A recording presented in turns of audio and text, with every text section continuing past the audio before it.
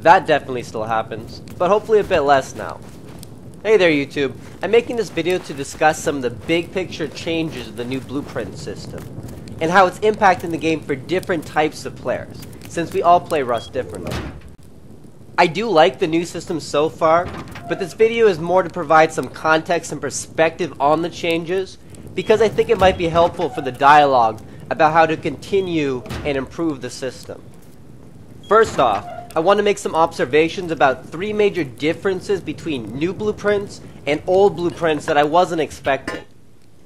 First, there are very few BPs that are unlocked now by default. You can make a bow and some basic wood gear and a stone base with some metal doors, but that's basically it from the beginning now. As you see me walking through the base here, I've left it unfinished because I didn't realize I wouldn't have prison cell gates, floor grates, and even metal window bars. Secondly, the new system really encourages you to focus on what BPs you actually want. You have to actually find the item and then use a massive amount of scrap for even simple items to research them, like 250 scraps for metal window bars, for example. In the old blueprint system, you would just find common blueprints and barrels while trying to find the more important BPs, so that by the time you got the high-end BPs you actually wanted, you already had most common BPs anyway. That's gone now. Each blueprint that you will get now will have to represent some type of significant investment. And finally, my last observation is that the new BP system is going to be slow for most players. My clickbait title is a not a joke. I really have been working for probably more than 9 hours just to get the revolver and pistol ammo BPs. And to be sure, I've been doing a lot of primitive PvP, which has been a blast. But the server I've been playing solo on has been very competitive for barrels during peak hours. Now, I said the new BP system is going to be slow for most players, but it is still going to be possible for groups skilled in PvP to have shortcuts. I'm going to include a link in the description to a site that will let you know exactly what items you can find in what types of crates and barrels. If you check that out, you'll notice that the highest end gear, like AKs, really only spawns at elite crates at the launch site. If a group can lock that down and get AKs and supply signals and airdrops, they can still get high-end gear in an evening. For the rest of us, that is probably not going to happen as quickly on high-populated servers as it used to be possible under the old system. Whether there should be an obvious shortcut like this is open to debate, but it's certainly not easier to get high-end gear now than it was under components, even for the most skilled PvP groups. The subtitle of this video is Winners and Losers. I've seen a lot of comments, both extremely positive and extremely negative, about the new BP changes. I want to try to provide some big picture analysis of what types of players benefit from the changes and which types of players lose out. There's always going to be a trade-off, because everyone plays differently. I think the big winners for the update are the hardcore players who regularly sink 10, 20 hours or more into a wipe. Solo or team players, those who play a lot are winners here. Additionally, I think casual players who never really want more than just a bow in their hand and the sands meet their feet are also winners. Since the new system is so slow, unless you're a member of one of those pro PvPer teams, it's mostly going to be the players who play a lot who have decent gear. The wipe I played before this under the old component system, I built a solo base and probably sank about 10 hours into playing and getting it set up, and then a group of 4 moved in next door, and within a few hours they had AKs from hitting barrels and recycling components. That's not going to happen so much anymore. A hardcore solo player might now be able to hold their own against casual teamers. A hardcore group will probably do even better in general.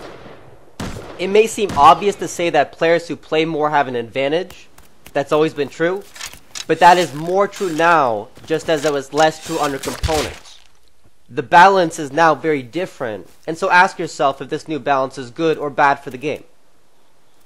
Now, on the other hand, if you are a casual player, and all you really want to do is hop on for a couple hours and make some bow plays, the game is also likely to be easier for you now as well. Since the level of gear in general is likely to be lower for longer into wipes, the playing field will be a bit more level for primitive weapons. Who are the losers? I think the losers in the new BP system have to be casual players who want more than primitive gear, and players who just played a PvP with high-end gear. Casual players are simply not going to put the hours in to really go toe-to-toe with hardcore players. To an extent, that disadvantage was always there, but now it's tenfold. It used to be that for players who just like high-end PvP, with how easy it was to get gear by recycling components with the old system, a small group really could log on to a populated server and with some skill and luck have an evening of AK plays. Even with the launch site still possibly being overpowered, that's not nearly possible to the same extent now. To make AKs, 5.56, meds, and metal body armor, you'll need a base with a research table and 3 levels of workbenches and all of those BPs, which will cost probably a few thousand scrap. Since each barrel only gives 1 scrap, that's a lot. You can get a lot of scrap from recycling components still, but not hundreds and thousands, not easily. My final argument is that what type of player you are may have a lot to do with whether you like the changes or not.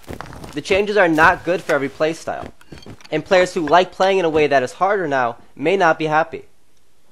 I hope this has been a useful analysis for looking at the new BP system, and for perhaps understanding why some players like it and some don't. I hope this can also be a useful contribution to the conversation around how to continue to make Rust better. Thinking about how game changes impact every type of player can be helpful for deciding exactly what type of changes are best for the game and best for the community. I did obviously leave out the fun factor. The new system could make it easier for you to use your playstyle, but that doesn't matter much if you don't find it fun, and vice versa.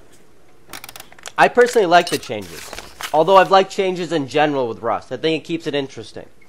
I'm even planning on playing the Wednesday before the wipe on the Rustified small server, just to get BPs. Something I used to do on old BPs, but that I never did with components. I think that's a good sign for server longevity, but this certainly is not the ticket to wipeless Rust. Monthly BP wiping probably still needs to happen because wipes are fun and exciting.